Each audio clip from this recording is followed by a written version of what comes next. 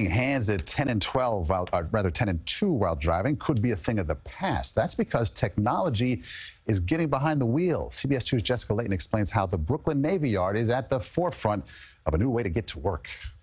Where am I?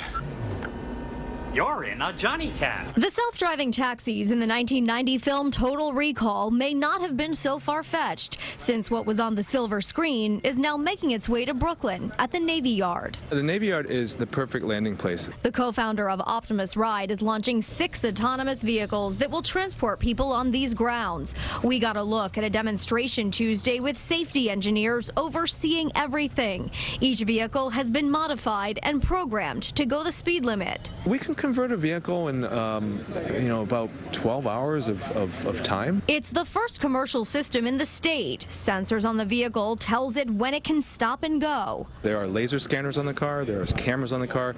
There are also things like GPS. Crews already drove the vehicles around to map the environment, tracking every last garbage can. The cars now drive on their own, but the backup humans in the front seat stay for now. When we remove the operators out of the vehicle, we will monitor the vehicle from afar and see the entire system working. That remote monitor operates almost like an airport traffic controller. On the weekend, the fleet will transport visitors from the new ferry stop to Building 77, about 1 mile away. The free ride lasts about 4 minutes. Just a little bit of a walk from our gates, and this provides a really great option for people who want to cut down on their commute times. During the week, the cars will work as shuttles for hundreds of workers. I think the 650 people here are technologists. They're working on frontier technology and what's bleeding edge. And so to be able to get transportation from an autonomous vehicle that is in itself bleeding edge technology is a fantastic way to start and end your day. An innovative commute that is quite literally rolling into the future.